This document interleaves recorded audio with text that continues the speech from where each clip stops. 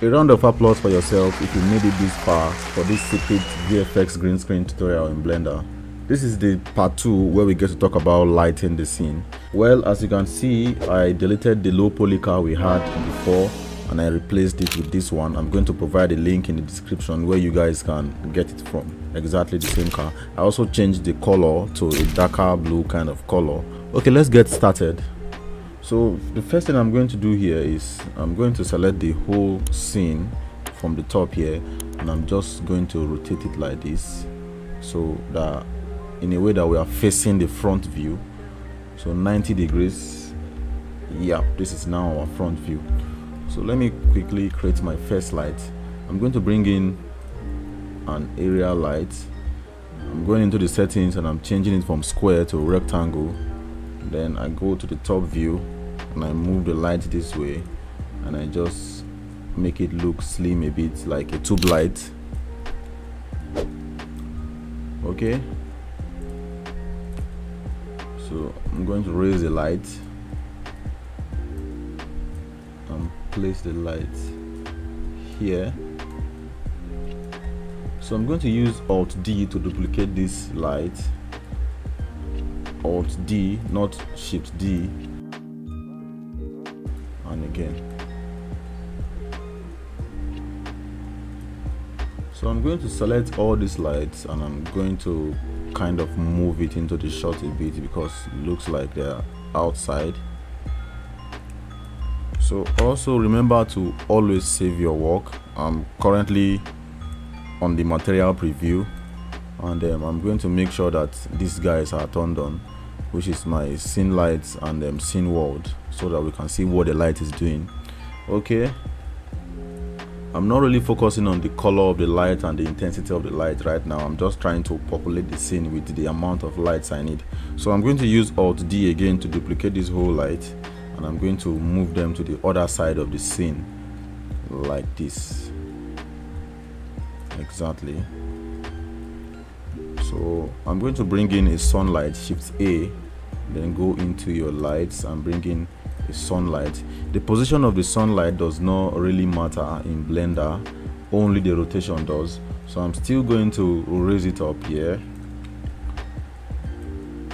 then I'm going to rotate it just a little bit this way, right, or this way. Let's just leave it this way. Yep.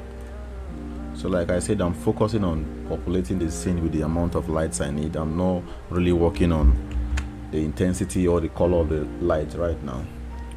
So I'm going to bring in a new light. This time around we are going to bring in a point light. So from the top view I'm going to put the point light here, then I'm going to raise it up. So we are just painting the environment, painting the scene, adding some lights to create a story. So it's just going to look like some kind of light is coming from the back of our car here and it's lighting the car up, separating the car from the background. Yep, so let me leave it here for now. So I'm going to bring in another point light, and this time around I'm going to place this one inside our car. I don't know if I'm going to finally use it, but let's put it here for now.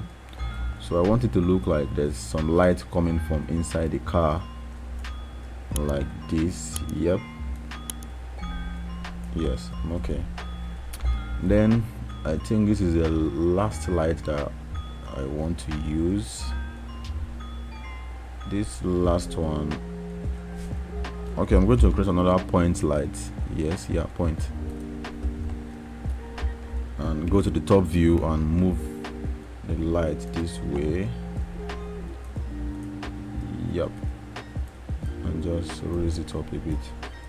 Okay, I almost forgot this one, which is the headlights of our car. We are supposed to put some lights there. So for that particular light, I'm going to bring in a spotlight. Yes.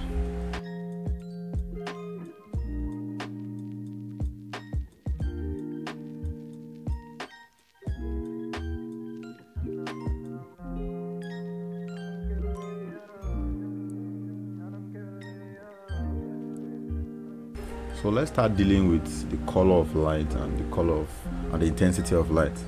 So the first thing I would love to do is go into my environment settings, that is after saving my work, and make sure that the strength of my world is 0.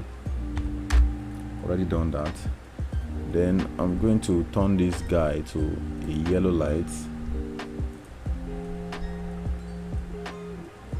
I'm also going to increase the power.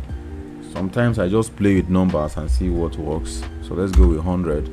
Okay, well, as you can see, it is too bright, so I'm going to reduce it a bit to, let's say, 50 or 30.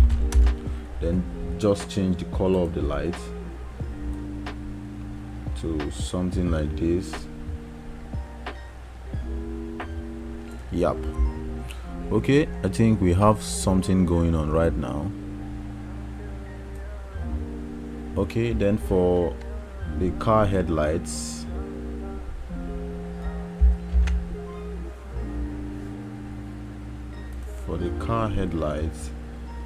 I'm going to give it a little bit of blue, I don't know, and just increase my power here. Let's see what 200 looks like. Okay, right now we cannot see this light because what's going on? The light is actually working, but we don't have haze in the scene. That's why we cannot see the light. Yes, as you can see, the light is working. You can see the light on the ground here is working. So let's Ctrl Z and let's just keep it like that. Let's leave it there. Let's park it there. For this light that is coming from the back of our car, I would love to make it a blue light. Yep. So let's go and make it into a blue light like this, and just make it very powerful. Let's say like 200. Okay, starting to look like it's too much, but let's play around the placement of the light a bit. So just move it this way a bit. Let's see what this gives us. Okay, this is not bad, but we can block the light with this thing I have here. Where's the light?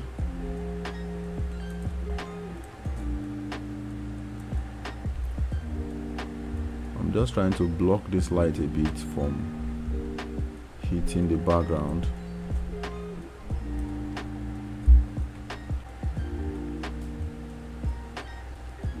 Then I'm going to increase the size of the light a bit. So where it says size, let's say 0.1 and see what it looks like. For this particular point light we have here, I think I'm going to copy exactly what the light at the back here is doing. So I'm going to change this one also to a blue light. Then I'm going to give it a bit of size also. So let's say 0.3. This one should be bigger. So the bigger the size, the softer the light. So the smaller the size, the more harsh the light is. So let's go with 100 here. Okay, I think it's too much, so let's do 50. Yep. We can as well move this guy to kind of light the gates we have here. So if you check, you notice that the lift is missing. Currently we don't have a lift, so I'm going to quickly do something rough just for the sake of the tutorial. This is nothing serious. I'm going to quickly roughly build something, but you can use the same plugin we used in bringing the car, which is Sketchfab. You can use the same plugin to like search for a lift, or probably go to a place like CG Trader and get a free lift from there.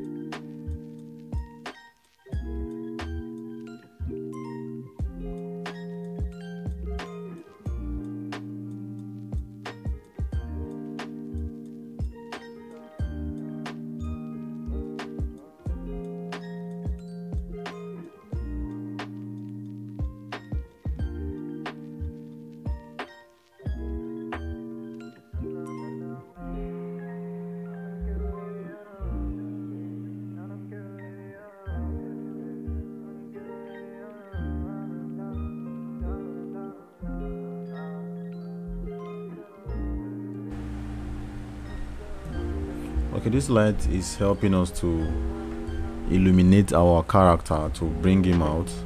Okay, let's see some of the options we have in Eevee. Let's turn on the ambient occlusion. Let's turn on the screen space reflections. Let's turn on the motion blur, and let's turn on the bloom also. Okay, I'm going to increase the power of this light a bit. These tube lights we have here, so I'm going to turn them to 60 because my scene is a little bit dark. Then I can take a look at the sun I created here. I need to turn this sun or moonlight to the evening time kind of color, which is something related to blue, like this. Then let's see what it looks like also. Okay, and I can play with the power a bit. Let's see, 5. Okay, it's too much. I guess it's too much. Let's stick with,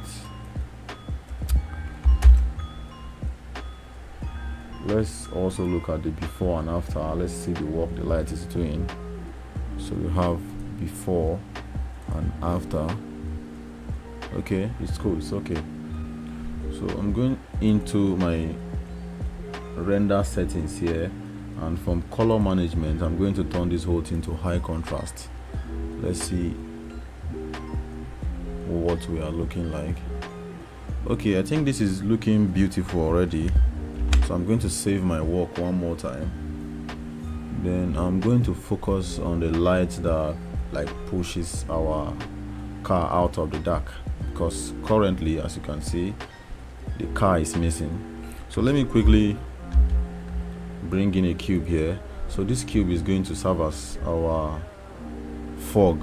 It's going to create some fog for us to make the whole scene a little bit foggy. So let's go to the top view and scale the cube to cover the whole area.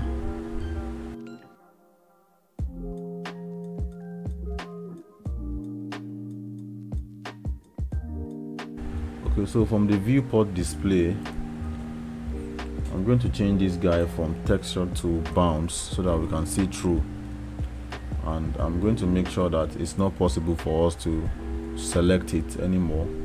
So I need to turn something on here, which is this guy, this triangle, this arrow. So I'm going to off the selection, so no matter what, I can no longer select the fog.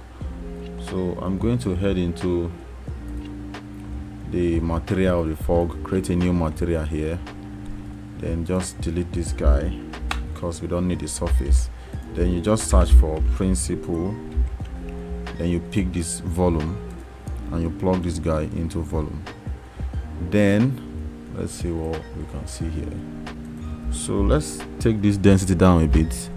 Let's make it 0.05. This is not bad, but I believe cycles can do a better job for the speed and for performance sake. I'm working in Eevee. Okay, I'm using 0.03. And I'm going to start to tweak my lights a bit. So for the tube light, I'm going to make it more yellow in color, add a little bit of more saturation, something like this. Okay, I'm loving it.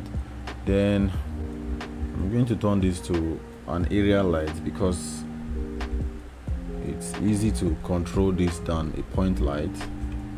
So go to the top view and just turn this guy into a rectangle light, then shape it a little bit like this. Yep, I think we are getting a bit of controlled lighting right now. Then we get to rotate it a bit, but make sure you don't do too much.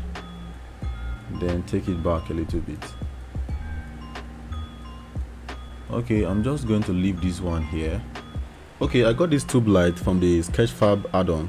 The light is made up of two objects, so I'm going to simply join the both of them together by selecting them and clicking Ctrl J. So I'm going to move the light to where my lift is.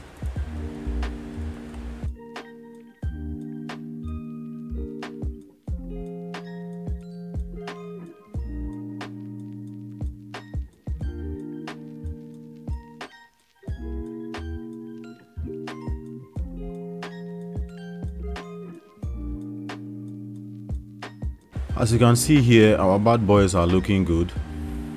Okay, let's do a test render. Always remember to save your work.